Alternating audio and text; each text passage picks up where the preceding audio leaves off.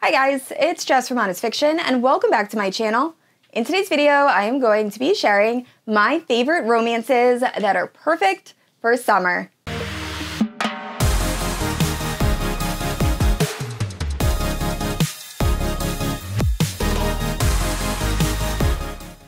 Alright guys, so I recently filmed a companion video to this one, which was fantasy romance books that are perfect for summer. So I will leave that video in the cards and the description, but this video is going to be romance books that are perfect for summer. Whether that be contemporary romance, dark romance, just all of those different romance books other than fantasy romance that I love to read in this summer months. Now, I have a lot of books to get through, so I'm going to try to go through this rather quickly, and I have timestamps down below if you are looking for a certain book. There's also affiliate links for every book that I mention. Now, if you're unfamiliar with my channel, I post new videos every Wednesday and Sunday. If you haven't yet, please like and subscribe. You can also hit that notification bell to be notified whenever I post new bookish content.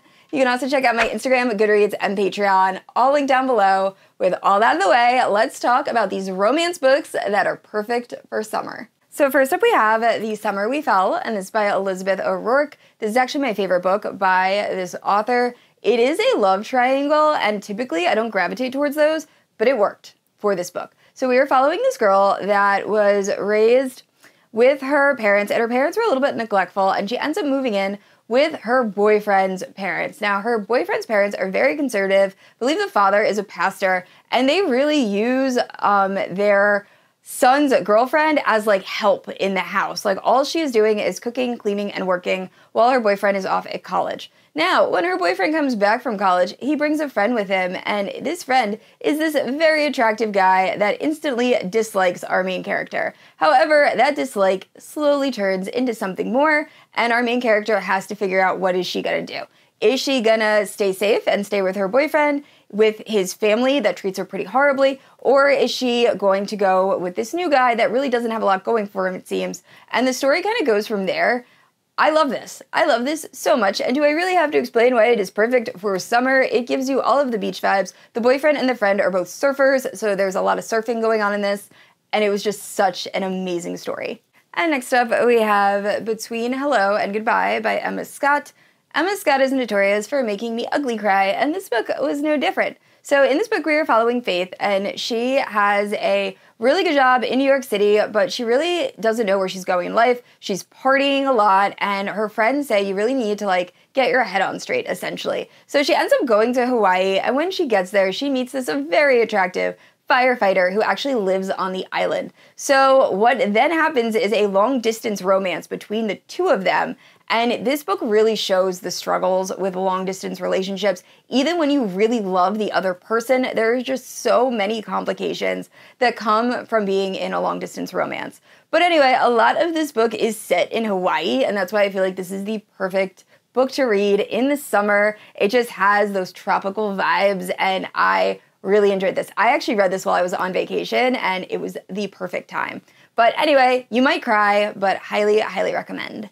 And next up is Heartbones by Colleen Hoover, and I realize I don't talk about Colleen Hoover very often at all on my channel, despite the fact that I've read every single one of her books, and I think I've rated almost all of them at least 4 stars. And I really enjoyed Heartbones, and this is one I know for a fact I almost never talk about, and I need to start talking about some of these like books that I really enjoy, but I don't know, I just feel like it came out a while ago, so you guys might not be as interested. But this is so good. So we're following this girl that at the very beginning of this book, check trigger warnings, she's going through some very upsetting things, and she ends up being alone in life. So she goes to this beach to try to kind of get a new start, and she meets this really wealthy guy across the street who ends up being her neighbor, and they hit it off despite the fact that she comes from poverty and he is very, very rich. And they kind of create this like friendship circle with some other people they meet at this beach. And then some mysteries start to be uncovered, and we find out things are not quite what they appear. And I just loved this book. Now, it does follow younger characters, so know that going in, but I read this book in one sitting, and because it all takes place on a beach in a beach town, definitely perfect for the summer. And of course, if we were talking about books during the summer, I have to include Birthday Girl. So mostly just because of the cover of this book, it's our main character Jordan getting out of a pool. but this is a very angsty romance, and most of the time our main hero is like thinking about the girl as she's in a bikini outside of his house in the pool. So that is why it is on this list, but this book for some reason just really gives me all of those summer feels. It is an age gap dad or ex-boyfriend's dad romance. We are following Jordan, and she's been in this relationship with her boyfriend for a while. He treats her pretty horribly. He just kind of neglects her. And on her birthday, he forgets to pick her up from work. So she goes to the movies where she meets this very attractive older guy. They hit it off right away. And soon she realizes that it's actually her boyfriend's dad, who she then finds out she has to move in with because of they end up getting kicked out of their apartment. So super angsty, super just kiss already, but one of my absolute favorite Penelope Douglas books. And I wasn't sure if I wanted to include this book, but I feel like I have to throw in at least one dark romance, and it's Does It Hurt by H.D. Carlton. There is a certain shark scene in this book that one lives rent-free in my mind, but I really enjoyed it. I know a lot of people did not like the shark scene. I was all about the shark scene. But this is following a woman who, I think it starts off in Australia, but she essentially steals the identity of men and then just lives life as them until she sleeps with a new guy and steals their identity. So unfortunately, our main character picks the wrong guy, and the guy ends up finding out that he has stolen all of her she has stolen all of his information. So he confronts her, and he confronts her on a boat. And he uses a very interesting interrogation method involving a shark to confront her. And then a storm hits, and the boat ends up capsizing on this island that only has a lighthouse. And there is only one inhabitant, and it's this crazy lighthouse owner. And essentially, he lays down a bunch of rules that the two of them have to follow. So it's really these two people who hate each other are trying to find a way off of this island. And it's really good, kind of dark. The ending has a serious jump scare, but overall, this was a really fun read, and I really enjoyed it. And next up, if you're looking for something a little bit spicier over the summer, we have My Killer Vacation, and this is by Tessa Bailey. So I picked this up, one, because I thought the colors of the cover were stunning, but also it follows a kindergarten teacher and a bounty hunter, and something about that, I just really wanted to pick it up. So in this story, we are following our kindergarten teacher, and she's vacationing, I think in Cape Cod, and she discovers a body. And she is really into true crime, so she becomes kind of like a sleuth or an amateur sleuth and tries to uncover what happened. However, there's also a bounty hunter who's also trying to figure out what is going on.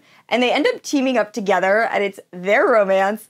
Super, super spicy, like most of Tessa Bailey's books, but overall a really fun read. I read this in one sitting, and it's the perfect book just to read by the pool while you're relaxing in the summer. And if you are a fan of dark historical fiction and you like pirates, you have to read Sea of Ruin by Pam Godwin. This was my first Pam Godwin book, and oh my word, is it wild, but so unbelievably good. Between Sea of Ruin and Dark Notes, one of them is my favorite. I always go back and forth on which one, but this is by far my favorite historical fiction, no question. I love this book. So in this book, we are following Bennett, and Bennett is the child of a lady of society and then a revered pirate. So Bennett has always really looked up to her father. She really didn't want to become a lady like her mother. And after some circumstances cause her to become an orphan, she decides to pick up her father's mantle and becomes one of the most notorious female pirates there is. So we fast forward in time a little bit, and Bennett is running away from what we find out is actually her husband, who is another very scary pirate. And in running away from him, she ends up being captured by Ashley, a pirate hunter, who is going to try to use Bennett to lure her husband, who I said she was running away from, in order to capture him and eventually kill him. And it's their story, and it is so good, but it is so dark. But if you like pirate romances, this is one of the best pirate romances. You are on a ship for most of this book, if not almost all of this book. And it is just so good. And next up, we have Someone Else's Ocean. This is by Kate Stewart. I feel like this isn't one of her more popular books. However, I really enjoyed it. We're following this woman that ended up vacationing when she was younger at St. Thomas, and she was really close with this little boy whose family also vacationed there. Well, she hasn't been there in a very long time, and when she returns, it turns out that little boy has grown up and he is also vacationing there, but it is after his life has completely fallen apart. So he is just trying to get the spark of life back and try to move on from what has happened, while our main character is also kind of doing the same thing. So they are both trying to help heal each other, but also knowing at the back of their minds that they're in St. Thomas on vacation and they probably will not see each other once they leave. So this was a really enjoyable story. I have to admit, it's been years since I've read this, so I forget a lot of like the little details, but I do remember finishing this and being like, wow, that was really good. So also it takes place on St. Thomas, so it has all of those beach vacation vibes. Another book that is perfect for the summer. And last up, of course, I have to include Beach Read by Emily Henry. So this is by far my favorite Emily Henry book. I could also have included People We Meet on Vacation in terms of summer. I just feel like Beach Read is so superior. I love Beach Read. So this is a very emotional romance, and I feel like not a lot of people know that going in because of the cover, but no, this book made me weep. Like, cry ugly tears. We're following this girl that at her father's funeral, she finds out that her father was having an affair, and she is completely broken. Now, unfortunately, she is a romance author, so finding this out about her father makes it really hard for her to write about romance because she believes her father was living a double life, essentially.